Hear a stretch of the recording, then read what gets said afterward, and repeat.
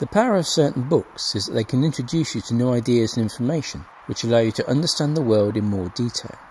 There are another set of books which do not teach you anything new, but in the quality of their writing, or the way in which they order that information, they allow you to see what you already knew in a more practical way, and articulate those ideas more coherently.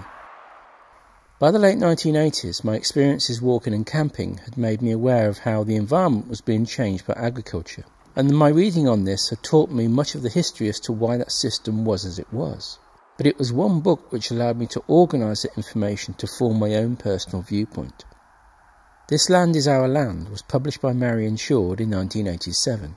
This copy is the reissue published in 1997, my original copy having been lent out and never returned, always a sign of a good book. Shoard had worked for the Council for the Protection of Rural England in the 1970s. This was the time when the introduction of mechanised intensive agriculture saw a reshaping of the landscape to an extent not seen since the enclosure movement of the 18th century. Her previous book, The Theft of the Countryside, which I read after this one, outlined the present-day issues of land ownership and control in Britain, which have resurfaced lately in the work of Guy Shrubsole or Nick Hayes.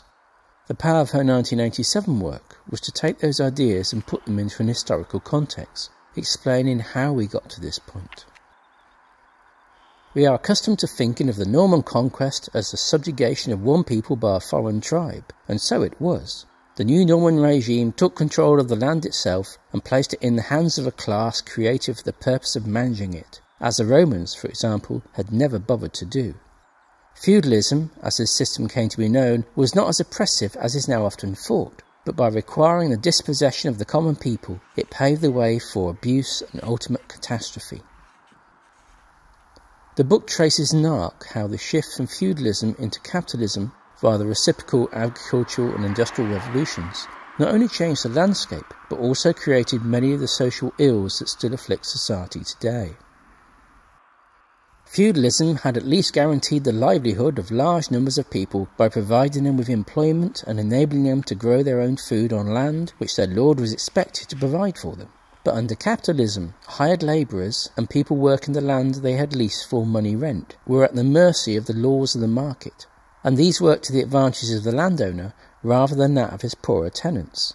Landowners came to view their property less and less as a trust to be exercised on behalf of the sovereign, and more as a source of wealth. During the 1980s I began to form a view of how I related to the issues of land ownership and ecological exploitation in Britain.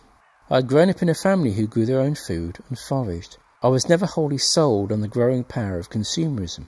The book spoke directly to those perceptions. Pitted against the attitudes of Britain's landowners are those of the landless. The ideas behind them are often fundamentally at odds with those of the landowners. Not only is the landowner's claim to control his property contested, the right of any man or men to absolute sway over the natural environment is now widely questioned. The old Christian notion that God created earth for men to have dominion over is no longer universally accepted. As traditional Christianity has withered, many people have come to see the environment as something in which all creatures have rights, not just human beings without title deeds, but even animals. As people consider the climate crisis today, I'm concerned that they lack an appreciation of the foundational relationship between people and the land. A relationship which is at the heart of what this book describes. If we are to solve that greater ecological crisis, then in this country that means resolving this contested relationship. To wrest a share of control over the countryside from its firmly entrenched rulers may seem an impossibly difficult task. In fact, the chance of change is real enough. The landowner's carefully nurtured base of public acceptance has been kicked from under them as the media have woken up to the damage being done to the countryside. The sudden public revulsion against modern agricultural methods that took place in the early 1980s has changed the atmosphere in which rural affairs are discussed.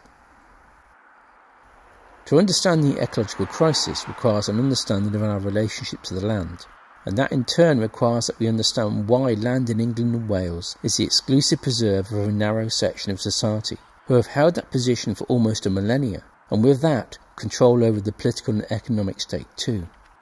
Almost 35 years after it was published, I'm still recommending this book to those who want to have a greater understanding of their relationship to the land. This Land is Ours is a vital book in the body of literature on environmentalism in Britain. Though a little dated, the questions it asks are still live issues, and with the ecological crisis, they have become ever more pressing since its first publication.